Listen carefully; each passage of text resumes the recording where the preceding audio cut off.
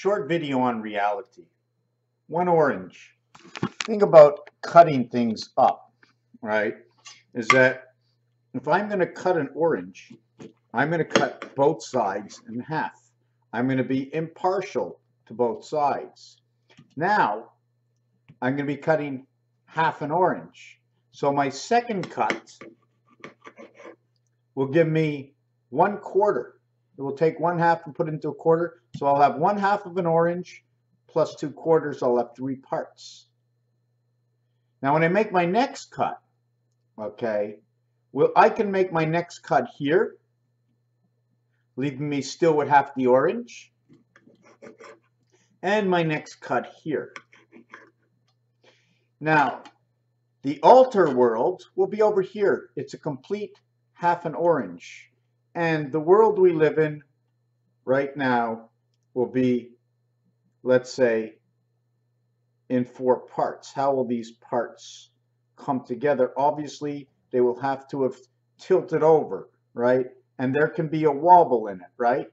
To where it sits like this with a wall, sits like this where there's an underneath passage. You see there's an underneath passage on this side or this side. It's a wobble.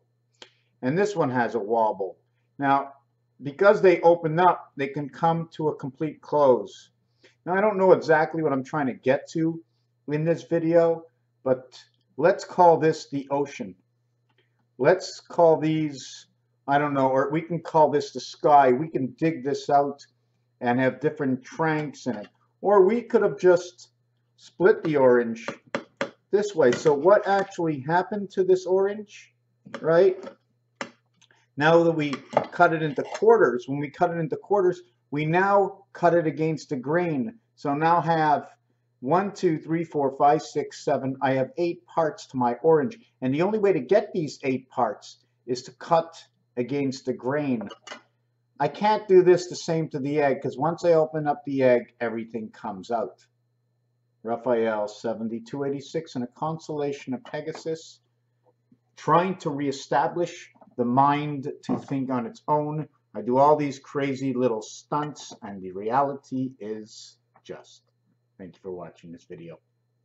Raphael 7286 in A Consolation of Pegasus.